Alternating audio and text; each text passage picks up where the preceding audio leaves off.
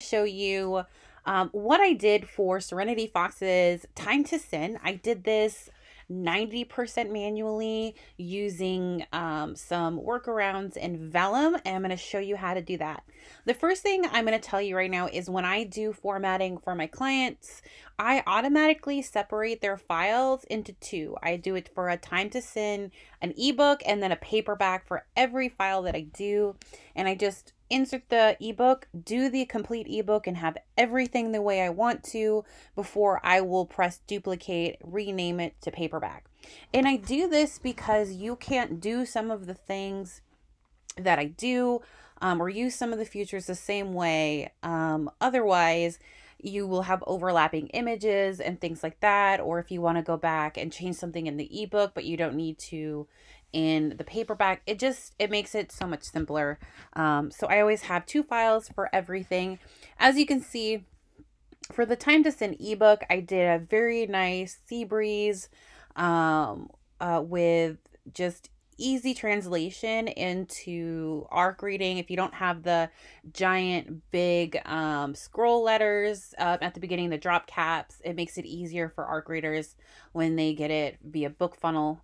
On their Kindle it's fine, but when they get it on their phone or on their iPad, it can sometimes be a bit off. So I just usually, when I send an ARC file out, I change it, and then the ebook I'll add in the drop caps if an author wants it.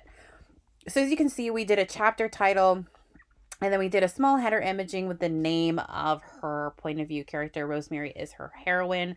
Thorn is her hero or anti-hero. I guess it would be more of a hero for Time to Sin.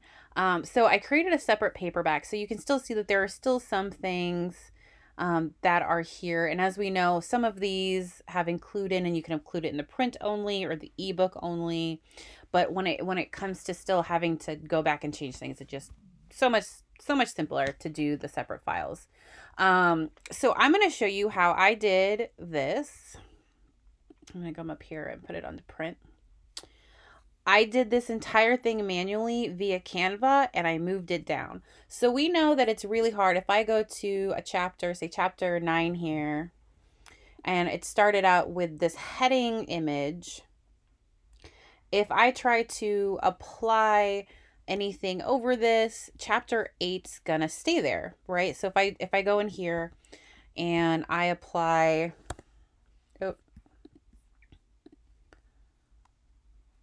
and I apply one of these backgrounds, this isn't the right background, it's gonna stay there, right? But then if I remove the header image, if I hide the heading, all of it automatically goes up, and then you can't see what's at the top. So I'm going to show you how I get around this, and it involves a little bit of time work depending on how long your book is. But I'm going to show you a very simple way to do this, and we're going to go over to Canva here. So in my Canva, I automatically usually have a blank entry page here, which I don't have this time. I think I used it. So I'm just going to come here to my ornament to break.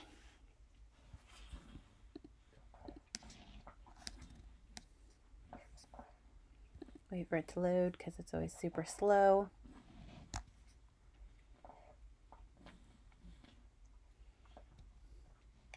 And I'm just going to delete these images here. I'm going to resize. I'm going to do 4 by 1 inches. So it's going to look like this. So now I can't put this in, I can't save this. Like I can't download it. It won't let me. That's just the way Canva is. It has to have something on it. So what I tend to do is I'm just going to go to text, heading. I'm just going to add a random text. I'm going to make it kind of big. Doesn't really matter. As long as there's something here, it doesn't matter. So what I'm going to do is I'm going to select it. I'm going to press white because I want it to blend into the background. And I'm going to come over here and I'm going to go to transparency and I'm going to zoom it all the way down. If you don't have the Canva paid version, this should work fine for you. This is completely free. This shouldn't involve anything paid for it. So then I'm going to name it when I want to, which is blank break. I'm going to go to download. I'm going to go to transparent background, and I'm going to download it. I'm going to head back over to Vellum here. And as you can see in these, I already have like these pulled up here. I've got 1, 2, 3, 4 of them. So if we come to here to 8, we're going to go to image. We're going to click on image, and then we're going to search that blank break. I'm going to press choose. And as you can see, it moved down our stuff. And this is another reason why you can't overlap this with ebook, is because of that. So I'm going to basically go and select it, press Control copy or Command copy. And I'm going to press right there, right before the first paragraph.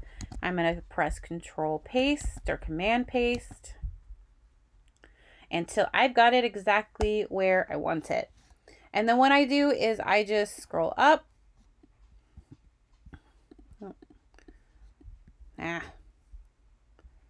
Scroll up until I have them all, copy them all. And so now when I go forward to this one, I just put my cursor right before the first paragraph, press Control V, and it's already set for me. And that's perfect.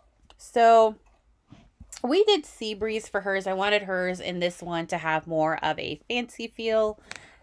So I'm going to configure Sea Breeze, and we're going to go to heading background. So now this is where I told you it's a little bit time consuming depending on how you do it. Some of the pictures that I can use, I can utilize the chapter headings already, but this one I couldn't because I needed it to be white, but because I'm only doing a half page, the rest still has to be black. So I had to do this all manually. And so what I did here, if you can, is I took the picture and then I did right along here, I used Procreate and my Apple Pen to make a nice brushed kind of version of it. It's okay if it's in color because it will translate to black and white when Vellum prints it. Or not prints it, but PDFs it, and you're selecting black. As long as you're selecting black and white in Amazon, that's exactly how it will be. It doesn't matter the color. You can put full color images in there and select black and white on Amazon.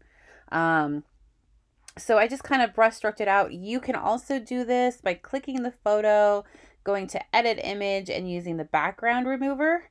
And when you use the background remover, you can just use the tool to smooth out those edges. I won't have the sprayed kind of look to it because that's something that is in Procreate. If you want to learn a little more about this, let me know in the comments down below and I will do a video on that. So basically all I did was I selected Magnolia Light, which is a font that I downloaded personally onto Canva using my brand kit.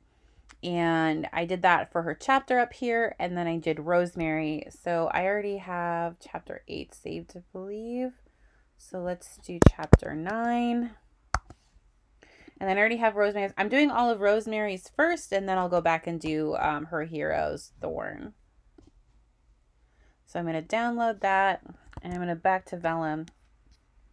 So here you have your custom heading background. You can select add a background because you can use multiple backgrounds. So all of the ones that are Rosemary up here, I'm labeling R1, R3, R5, R6, whichever chapter she is. So I'm going to go to add background, use an alternative chapter background. I'm going to name this R8. Make sure I'm doing the full bleed on it. I usually do image presence all the way up. I'll show you that in a second. So make sure that your page size is equal to what it says right here where it says information underneath the box because it will not fit and stretch properly even if you're doing a half page. So we're going to go to R8. And right now it's not going to show anything because I haven't applied it. And then at the same time, I'm going to add R9. And you can always add these all at once if you want to.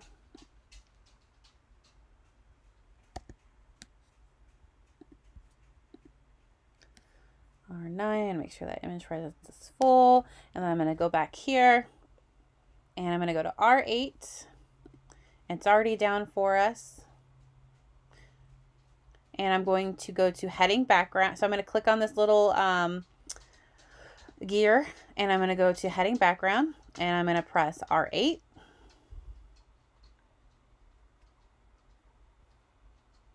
And it's going to change it to chapter 8 for me. And then I'm going to go to 9, and I'm going to do that exact same thing. And it's going to automatically put it in there for me. And then I'm going to search out more of those that are like that. Get rid of the headings because I don't want those. So 11 and 12. I do these in 2s. Or the next ones I want.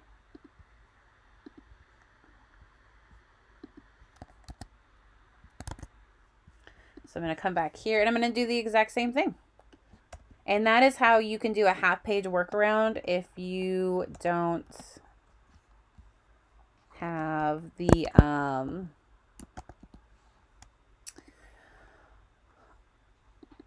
if you don't have, like, if you have an image you want to use but you can't seem to get it to utilize with whatever Vellum has. So that is one workaround for you guys.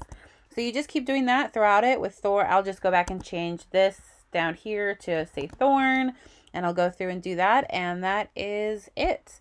And again, remember, I always recommend doing a paperback different from an ebook because you tend to also have separate things. So for example, contents aren't going to go into the paperbacks. That's not common practice for that to really happen anymore with fiction. So I don't usually recommend it. Another thing that I do differently is about the author on my paperbacks, because you can't click these links. I always have my customers give me a QR code if they have one from like their Linktree or their Beacons, whatever platform that they use. And so that if somebody's reading the paperback instead of the ebook, they can just click it with their phone. If you have any more questions, feel free to put it in the comments down below.